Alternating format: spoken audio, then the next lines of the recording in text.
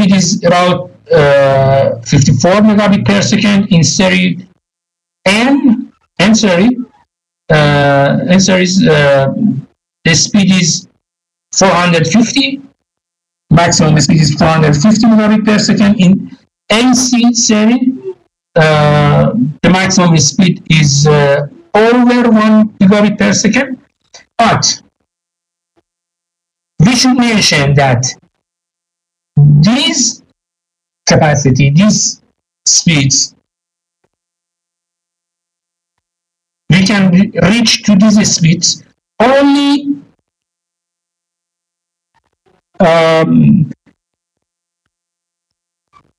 in some areas without limitations. These speeds are dependent to the conditions that I'm installing wireless LAN in that condition. For example, if I'm installing a wireless LAN inside a building with thick walls, the communication range and the average speed range of my wireless LAN would be less than this. Or if I increase my range, if I became going far from the access point, my speed will be decreased. Okay? If I increase the power, output power of the antenna, my speed will be increased. If I have some interferer in my environment, my speed would be decreased. So it depends on the conditions of the environment that I'm installing wireless LAN in there. Okay? When we talk about panels of wireless LAN,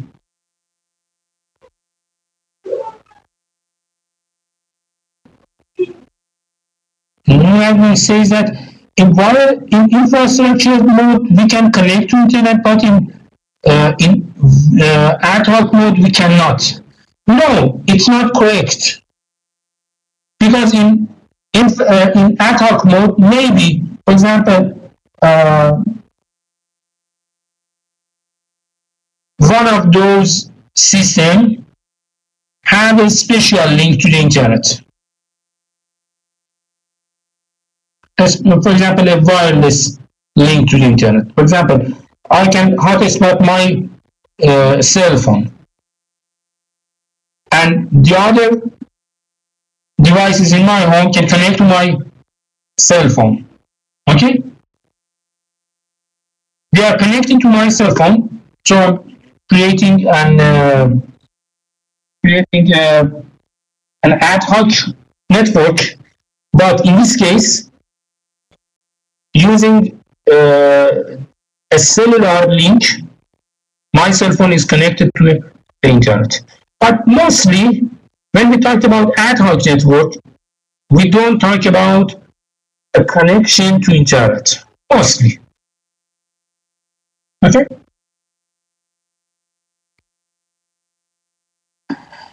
In wireless LAN, in frequency range of 2.4 gigahertz. In the standard of wireless LAN, the American standard of wireless LAN, we have 11 different channels. Those channels have some overlaps. Each channel has each channel has some overlaps with the previous channel and with the next channel. Okay, so we have 11 different channels with some overlaps. In frequency of 2.4. In frequency of 5 gigahertz, we have 4 different channels. Okay, but my system, my host, can only connect to one of those channels. I should select. For example, I'm connecting to my access point. Okay, my access point has a specific channel, so my laptop should works with that channel to connect to my access point. Okay, is it possible to use a same frequency channel in two different networks? Yes. Even if they are overlapped, they are installed in the same location. Both of those networks may have similar channels, similar bandwidths, and at that time they will interfere with each other. So you can say, okay, you have two wireless networks, and your distance to the access point is very short, but you cannot send or receive data. Why? Because your access point interfere with each other.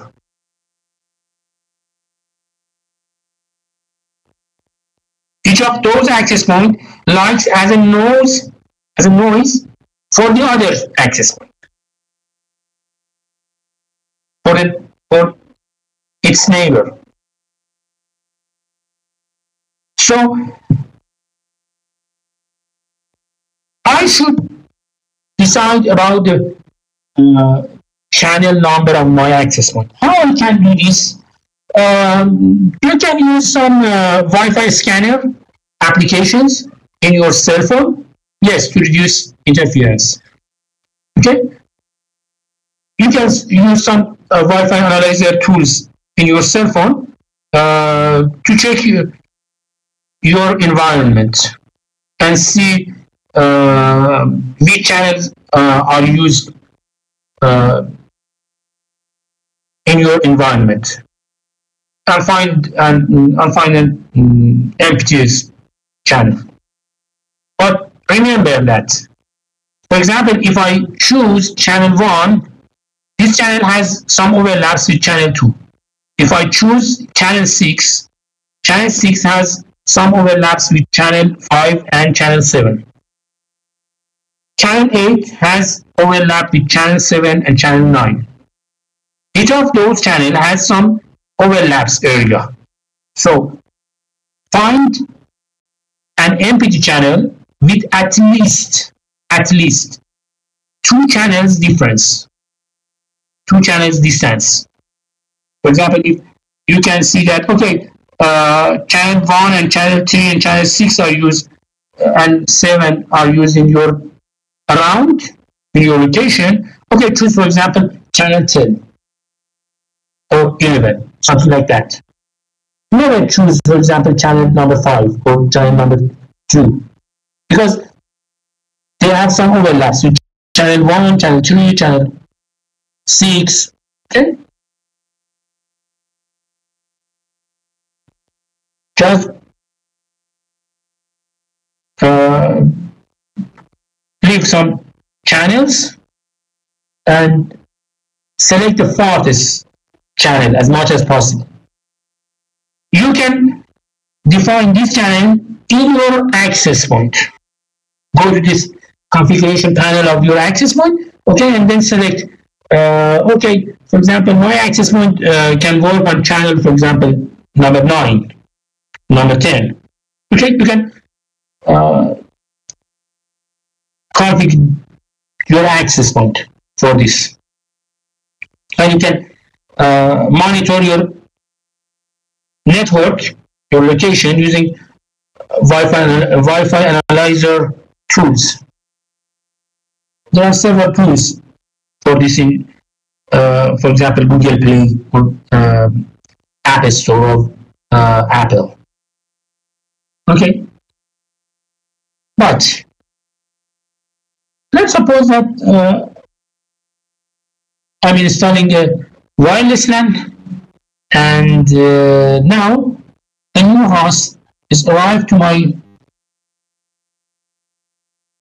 cell, to my BSS, and now I want to it want to join to my network.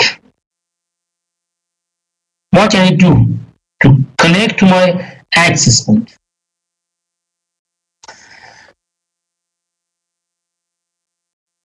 In this slide, I said that each cell we count BSS to each of these cells. Okay, and if my network has more than one BSS, for example, in this case here in this example, we have two different BSS. Okay, we call them ESS or extended service set. Extended service set.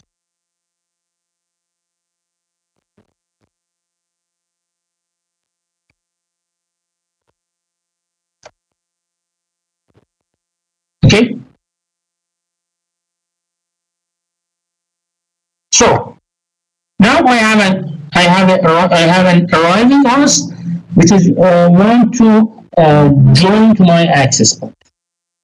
It want to associate it with my access point.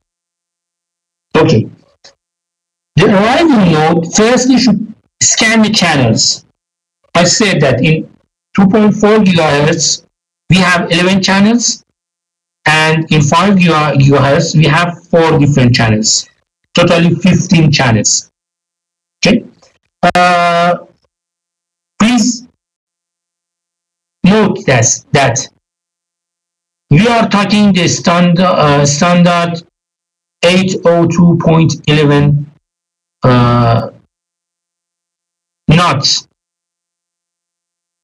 not a general standard. The basic standard of Wi-Fi is IEEE 802.11. But this standard has some modifications in Europe and some modification in Japan. For example, I think in Japan you have 3 or 6 different channels, defined channels. Instead of having 11 channels, I think they have 3 different channels. But, and in Europe, you have a different number of channels. But here we are talking about the IEEE 802.11 standard, the basic standard of Wi-Fi. Okay. My system arrives to the network. Firstly, it should scan the whole channels, 15 channels, and listen for the beacon frames. What is a beacon frame? Beacon frame are some frames that are propagated from AP of the cell. In this frame, we have, for example, AP's name or SSID and MAC address of AP. And maybe it have some other information. For example, it has some authentication information. Okay. And also, for example, when how can I use DHCP in wireless LAN? For this, again, I should beacon frames.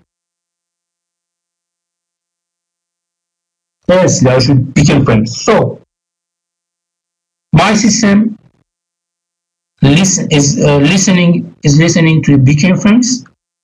It catches the information of access point. Then it performs the authentication if it's necessary, and after that it should receive an IP address. So it would look for DHCP server of the network. It would run DHCP service to find to receive an IP address in that network, in the new network. Okay, but the first step was listening to the beacon frames. We have two different types of scanning in wireless LANs: passive scanning and active scanning. In active scanning, my access point works regularly. commonly, in a common manner. What does it mean? It means that my access point will propagate the beacon frames regularly. Okay. So the newly arrived host just must sit and listen to the beacon frames and find the best access point around itself, and then try to make an association with that access point. For example, here host H1 receives the beacon frames from BSS1 and BSS2. So it just select the best receive signal and then try to join to that network. Okay, try to make an association with that network. But in passive, we have another types, passive scanning. What is passive scanning? In passive scanning,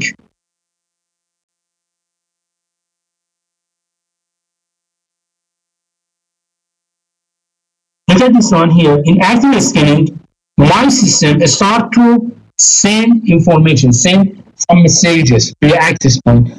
I'm here. Who is here? I want to connect to this network. Who is here? In active scanning, I'm looking. I'm arriving system to the network, and I'm looking for the base stations, for the access points. Okay, but in passive scanning, I never look for my host, never look for the base stations. Why? Because I can, in the configuration, I can hide my access, my base station. If I hide my base station in the configuration of my access point, nobody can see me. So my system should sit in the network and listen to the beacon frames to find a hidden access point. To find a hidden access point. And then according to the beacon frames, my system can detect, okay, there are, for example, 2 access points around myself. And then it would choose one of those access points and try to associate it with them, sending an association request to the best access point, and that access point, for example, would be response to the request. So we have 2 different types of scanning: active scanning and passive scanning.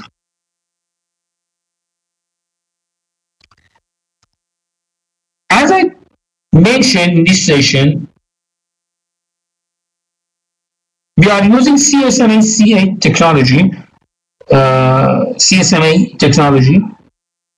to join to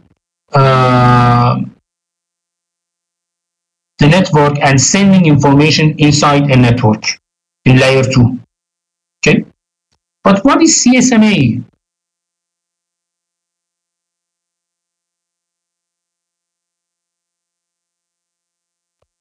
CSMA means carrier sense multiple access. What does it mean? It means that, let's suppose that I'm a wireless host in my network. Okay, in a network. If I want to send information, firstly, I should listen to the carrier, to the medium. Carrier sense, I should listen to the medium. Is it free? Yes or no? Carrier sense. I'm listening to the carrier, to the medium, to find out if it's free. Is it free? Yes or no? If it's free, I can send information over the medium.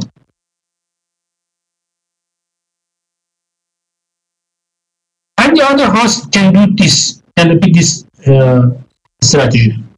So we have carrier sense multiple access. Other hosts can repeat this my strategy. So they can access to my medium. Carrier sense multiple access. But here we are talking about wireless medium. It's different from a wired medium. In wired medium, as we mentioned in chapter 1, in wired medium, we are using a guided medium. So my signals are transferred over a cable, a guided medium. But in wireless, we can't. Why? Because in wireless technology, mostly in wireless technology, we use a single antenna. This antenna can be used as a sender or a receiver. We cannot use this antenna as a server and a receiver at the same time.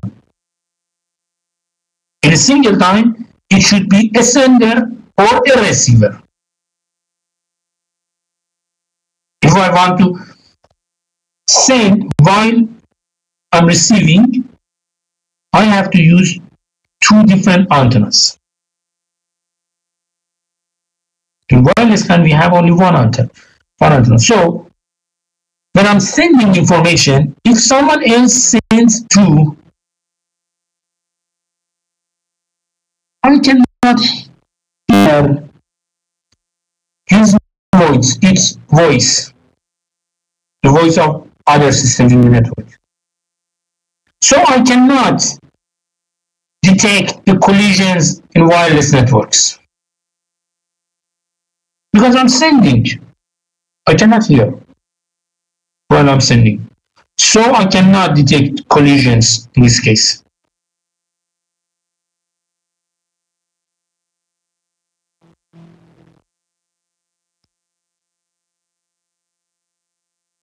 But the collision may happen in a wireless network with high probability.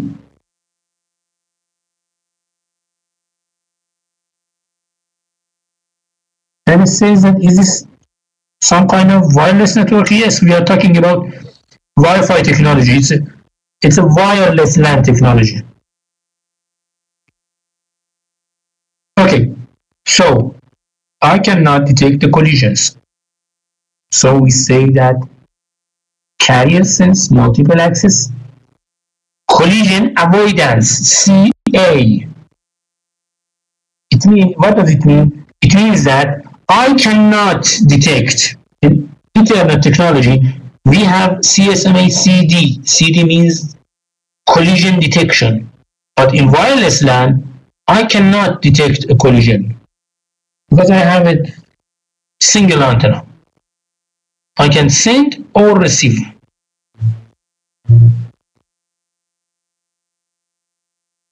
Okay.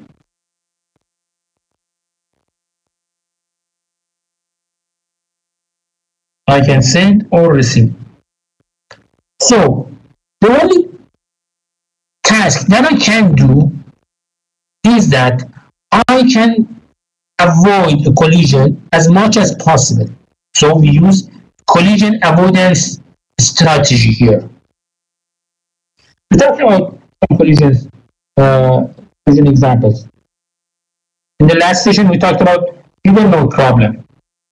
In hidden node problem, the system B, the information received to system B or sent it from system B would be collided because A and C are sending their information simultaneously toward B, and B would receive the summation of those signals.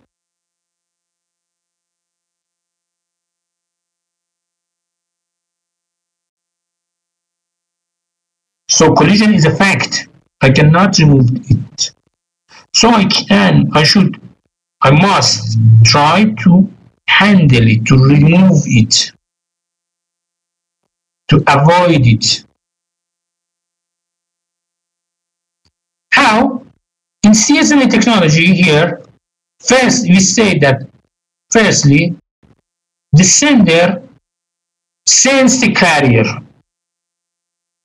It finds that, okay, the carrier is empty. Then we say that, okay, wait for a DIFS time, or I think delay interference space. Wait for DIFS time and then send information. If the channel is empty, I'm listening to the channel. If the channel is still empty after a DIFS interval, then I'm saying, okay, the channel is empty, so I'm sending information, my information. And after that, after sending information, we receive SIFS. We have to, in the sender, in the receiver, we have to spend a SIF less interval, and after that sending an acknowledge. Okay, I received your sent information. This acknowledge means this: I received your package or your luggage.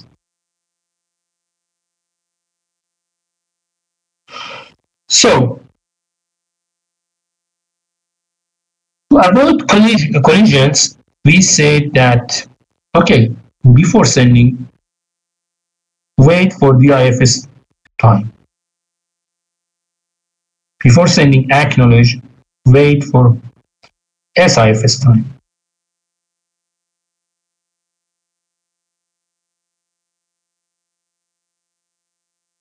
Okay?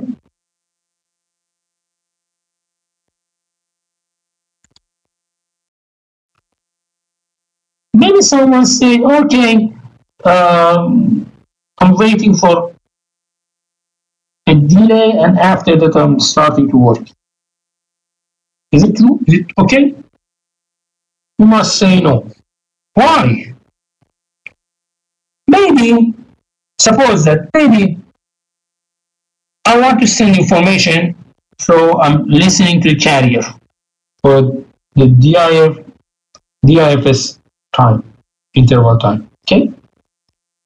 After that, at the same time, maybe someone else repeat my work. Completely separated. Okay? Completely separated. What will happen in the result? Again, we have collision.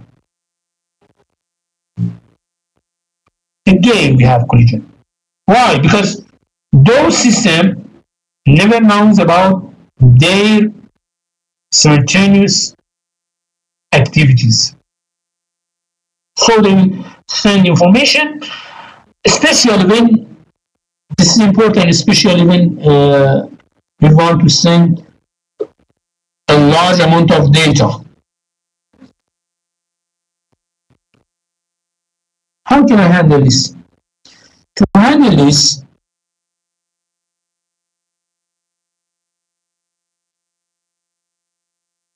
we use an extra CTS RTS mechanism.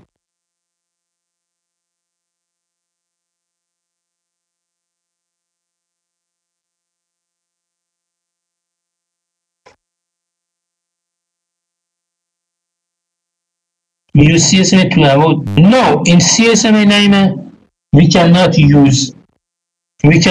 avoid the collisions. In CSMA CA, we can avoid. Look for CA part.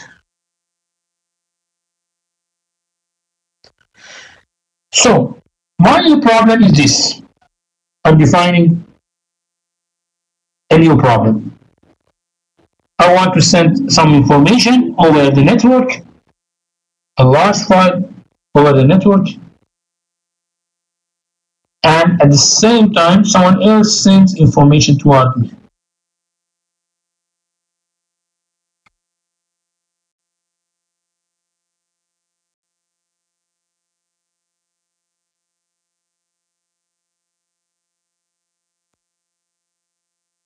How can I find this? Look at this. We are using CTS RTS strategy. For example, here, A and B cannot hear each other, but they can hear access point, or they can send or receive information from access point, or sending information to the access point. So we said that, okay, if you have a large file, if you want to send a large file or a large message, firstly, send an RTS to the access point or to the destination. Okay. Firstly, send an RTS message to the destination. Here we can see that A and B sending simultaneously, so their received signal in the access point is collided. After sending RTS, my system listens to the network to receive the CTS message. What does CTS message means? It means that, okay, your request is allowed. You can send your information, and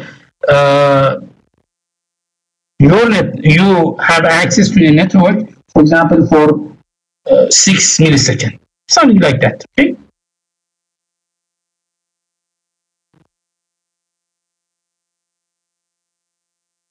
In the first run, the RTS of A and B are collided. A and B should stay for random time and then try again. Here, the system A is started sooner than B, so it sends its information to the access point, and the access point confirmed the request. Request to send, clear to send. CTS, clear to send. After receiving this, I can send the data.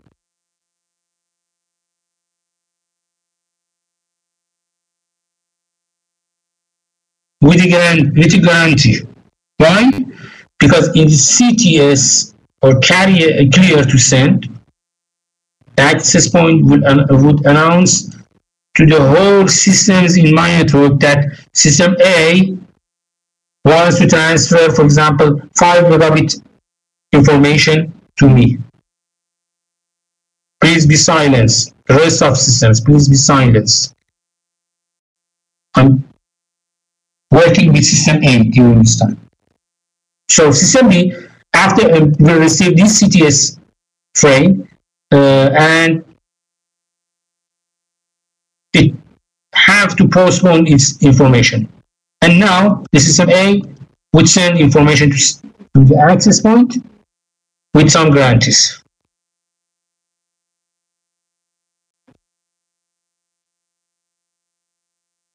When does the wireless works? You're talking in layer 1 and layer 2. Naina.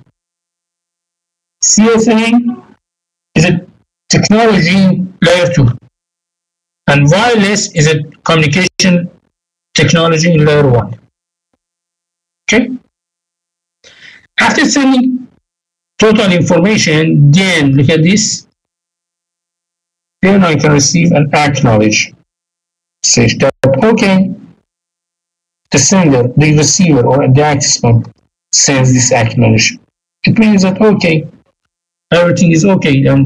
System A sends its information to me.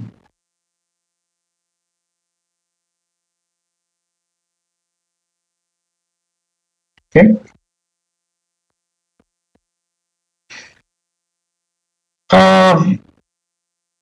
let me, please wait for a second. Let me 1 minute, please. Wait for 1 minute. Please, I will be back very soon. Please wait.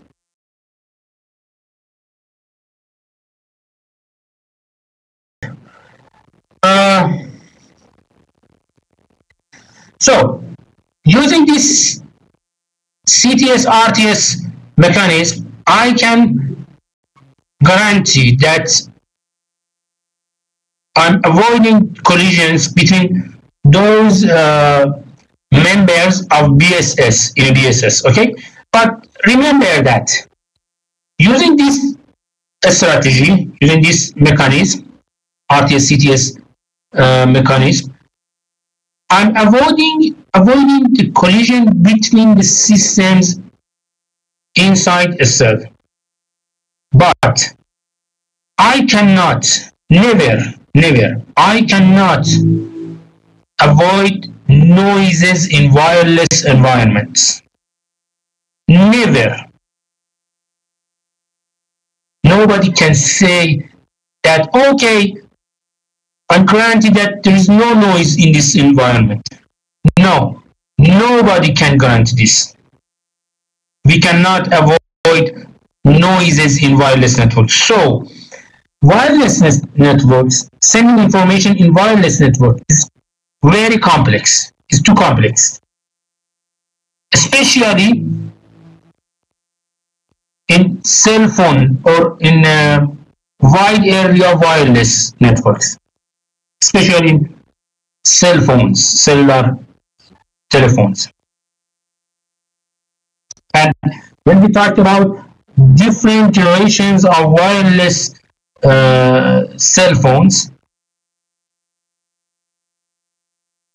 those generation, the main differences between those generation is about the sending information mechanism in their physical layer. The basic and main differences between different generations of cell phones, cell phone technologies, is on their physical and MAC layers, not in the rest of layers. Okay? Yeah, this is the frame, MAC frame of Wi-Fi. It's similar to the MAC frame of Ethernet in the same way, but there are some differences in this frame. You have 2 bytes for frame control, 2 bytes for the duration, and here you can find 4 different fields of addresses. Okay, 4 different fields of addresses, and a payload and CRC, and a sequence control field. Okay. The main difference between this structure of frame of wireless LAN with the frame of Ethernet is that in this structure here, we have 4 fields of address, MAC addresses. In Ethernet, we have only 2 fields of MAC addresses, but here we have 4 fields. So maybe someone says that, okay, what is the difference between them?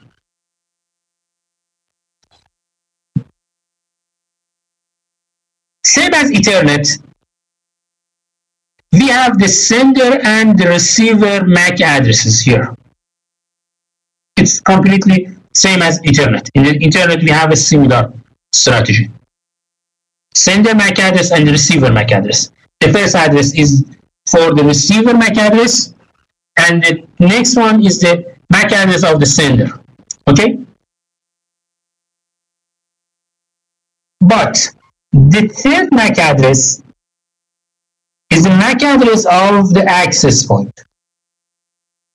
If I want to send information to someone else in the network, firstly I should send my information to the access point, and then the access point will relay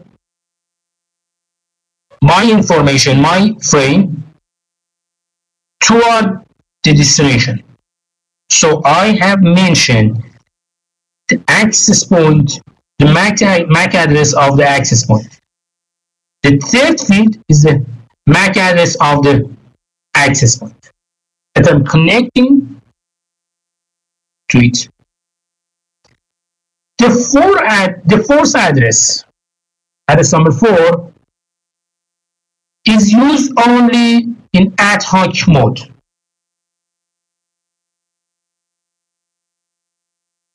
It means that if I use an infrastructure mode, I never use this field in infrastructure mode. But in ad hoc mode, yes, I can use this field. Why? Because this field, because in ad hoc network, the topology of the network would be changed very fast. Always the topology of network changes. So we need more field of addresses. Okay.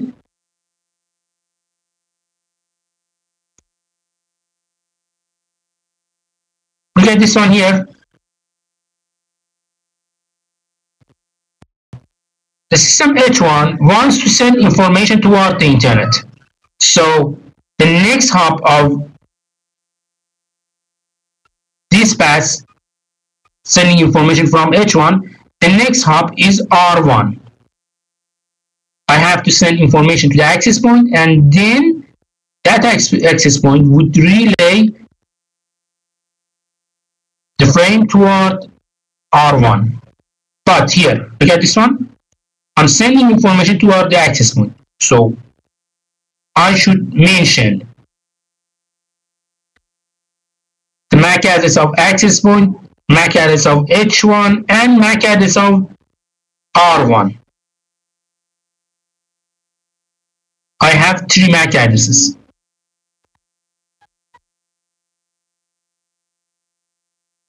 After receiving an access point, the rest of path is over Ethernet, over a wired network. So instead of using a frame of Wi-Fi, I should use a frame of Ethernet, IEEE 802.3 Ethernet frame. So I'm changing the structure of the frame. And now I'm using the R1 MAC address. What is H2? H2 is here. The MAC address of this access point toward connecting toward R1. So I need this third MAC address here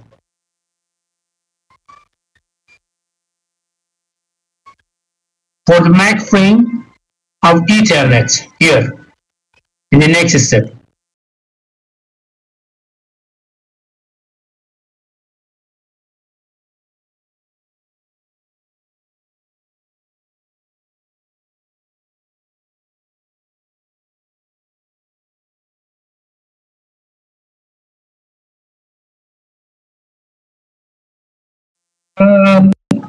Okay, so we use this structure for addressing in a frame of Wi-Fi, but here we have the 2 bytes or 16 bits as a frame control in the MAC frame of Wi-Fi. We have a 2 bytes frame control. Let me look on these fields very shortly. Okay. Protocol variant type, subtype. For example, type is related to RTS, CTS, acknowledge, or data. We talked about these types. Is this frame sent by an AP or it's sent toward the AP? To AP or from AP? Or should we use a power management strategy? If yes, you should use this flag, power management. Should we use web encryption technology? If yes, we should use this bit. Okay. So in the control frame, we can define some interesting information here. For example, in power management, if I use power management in my network, it means that I'm running a power saving mode.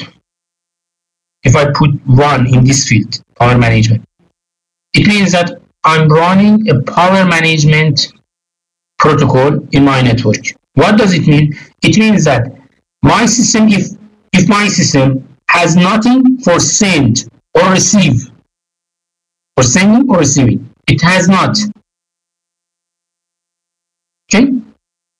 There is no information for sending or receiving. So, if we set this field, power management, it means that access point, I want to sleep, I want to go to sleep. Okay? I want to sleep. I'm sleeping, and after a while, I will wake up. If I have some frames, please store them in a place. After wake up, send them to me. So I'm sleeping, and after a while I wake up. Okay, I wake up. Is there any new frames for me? If yes, send me. If no, I'm sleeping again for a longer time, longer than previous time.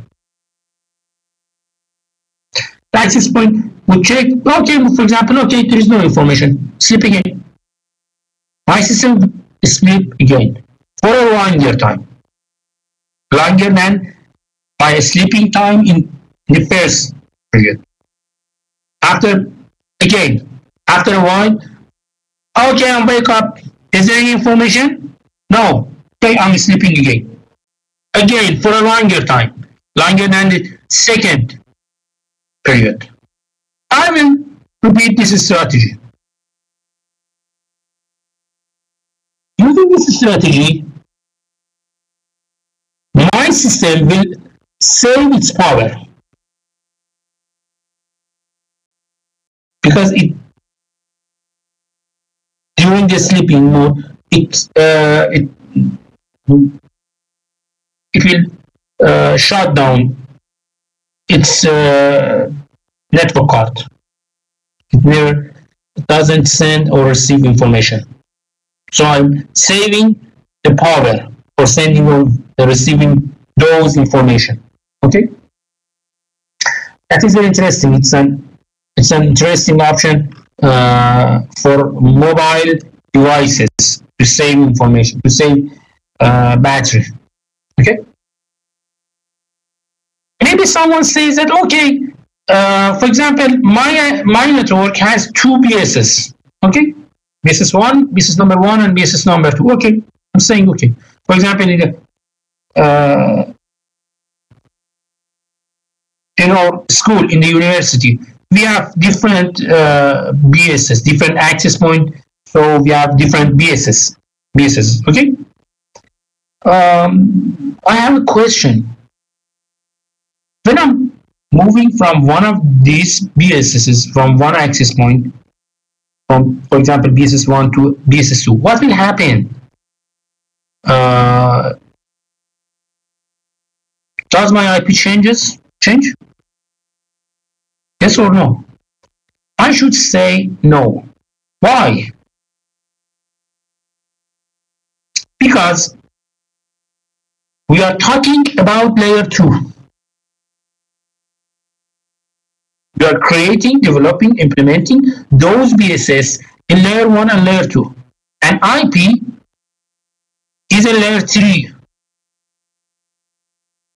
So if I move between those access points, if I move inside the school in the university, inside our school in the university, the only things that I change is the MAC address of the access point. I'm leaving one access point and joining to the another access point, and everything is happens in the layer 2. So simply, in switches, we have a self-learning technology. It means that the switch can learn. Okay, I can receive information from, for example, system A from this port, and now I'm changing my access point. Okay, I'm receiving information from system A from that port. The switch has a self-learning mechanism. It learns my position. So it's simple. I don't need to change my IP address. The whole of those BSS, all of them are in a single IP subnet. All of them are in the single or in the same IP subnet. I don't need to change my IP address when I'm moving in the school. Changing my access point from access point A to access point B. If something happened in layer 2.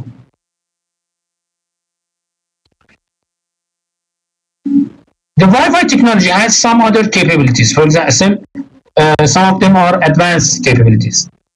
I talked about power management, okay, and we have other technology for rate adaptation. In the past, we said that in wireless technologies, according to the SNR value, SNR and bit error rate values, I can change my modulation techniques to overcome the increases in bit error rate value, to keep the SNR in a good level. So simply, when I see that, okay, the bit error rate is increased in my network, simply the wireless LAN, the hosts in wireless LAN, would changes their modulation to a stronger one. For example, changing from CAM 256 to CAM 16, and changing from CAM 16 to BPSK, for example. Why? If you remember at the first of this session, I said that the location of your wireless LAN is important.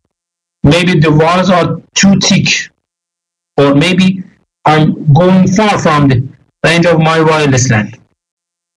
In both of these cases, the received signal to my system is very weak.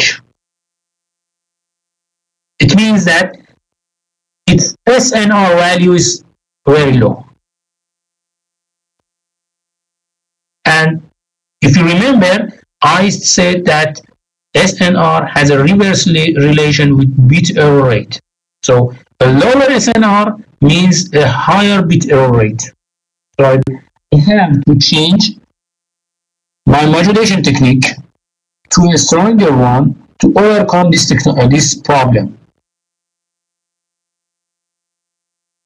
Because a higher bit error rate means that I cannot receive information correctly.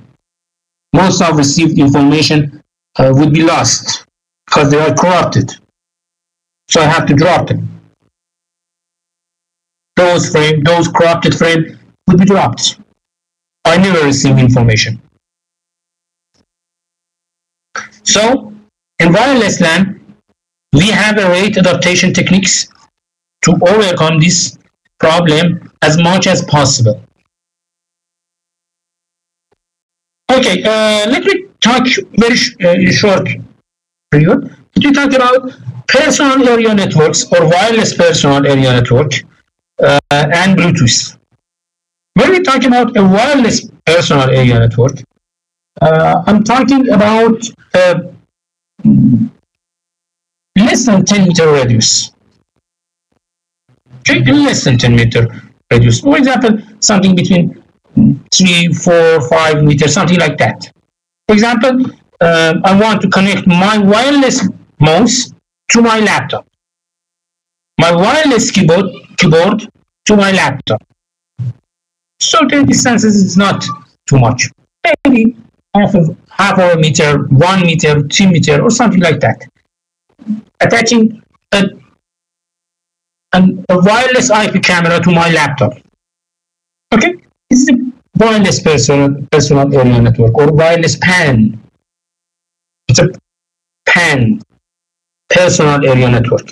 And now we're talking about wireless PAN, WPAN. Okay, Bluetooth is the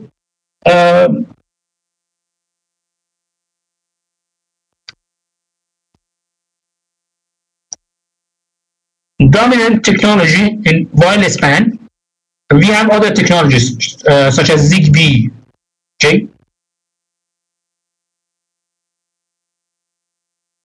Zigbee is a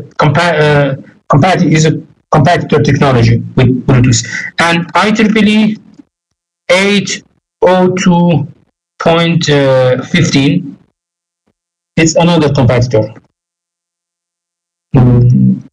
IEEE 802.15.4 is similar to Bluetooth. 15.4. This is similar to Bluetooth, but 802.11 is something near to Bluetooth. Bluetooth is an industrial technology. Okay, it's not a scientific technology. In wireless LAN, we have wireless LAN is a scientific technology. It's developed by IEEE Institute, but Zigbee and Bluetooth are not. They made by consortiums by the industry. Okay, Bluetooth is an ad hoc network. It has not infrastructure. It works on frequency 2.4 to radio range. Its maximum speed, its maximum transmission speed is up to 3 megabit per second, and its control strategy is slave and master, or master client. Okay, here the first system in the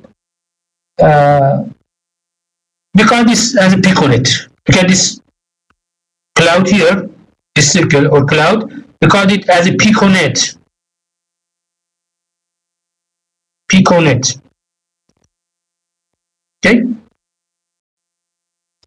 In the heart of this piconet, we have a master controller, one of those, the first system who on his Bluetooth.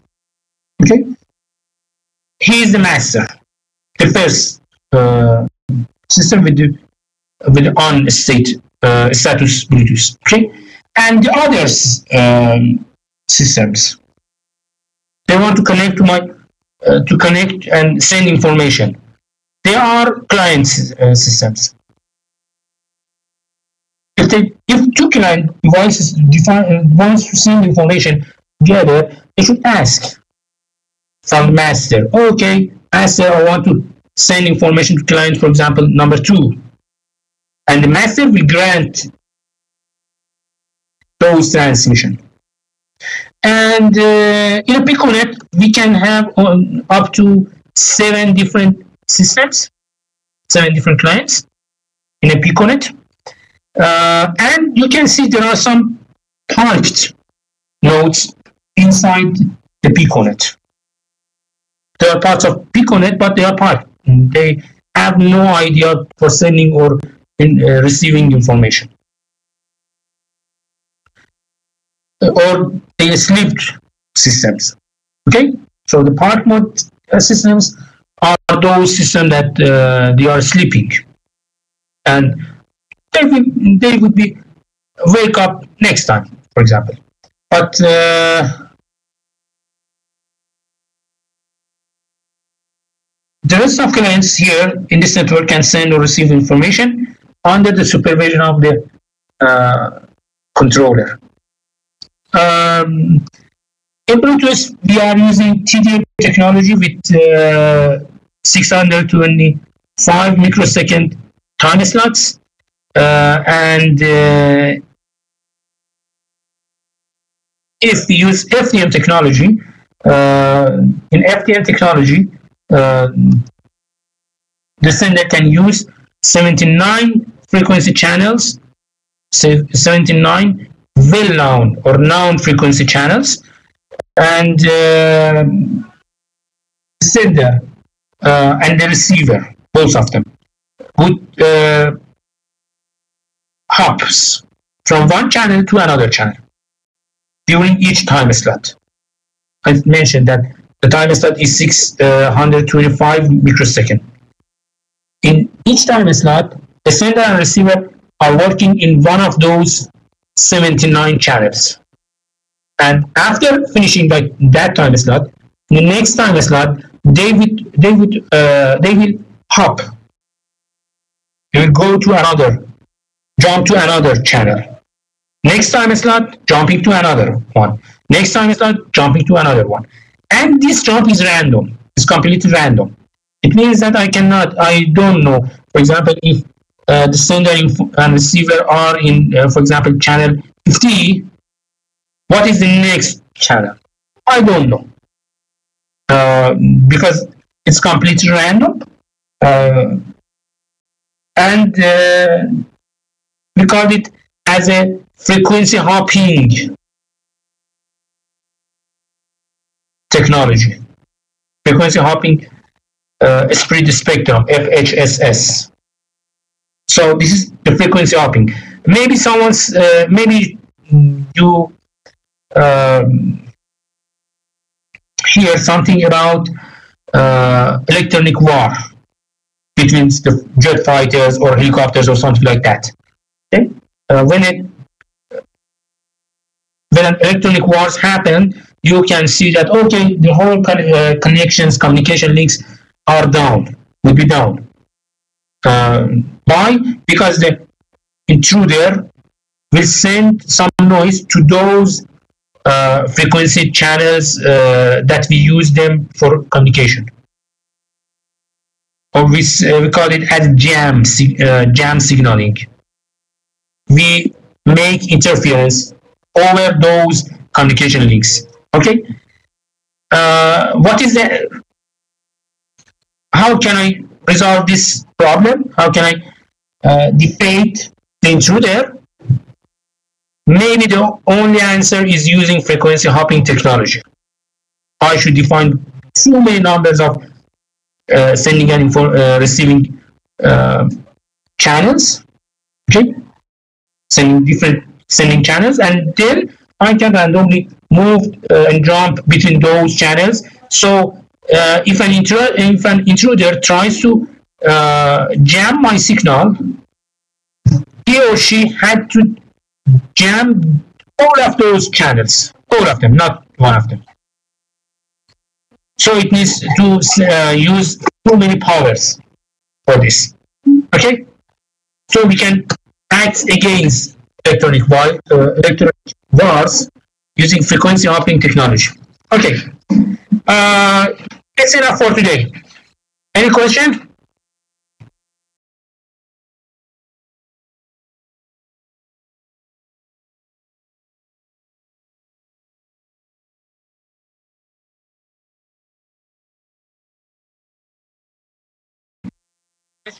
Okay.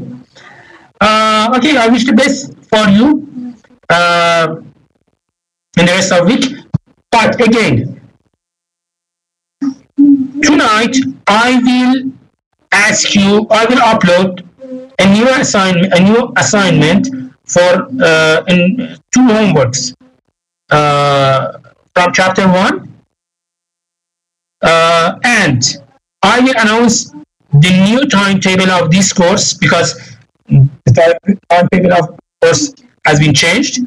From the next week, we will apply the new timetable. I will announce it tonight, and also I will announce you the time of exam or quiz of chapter 4.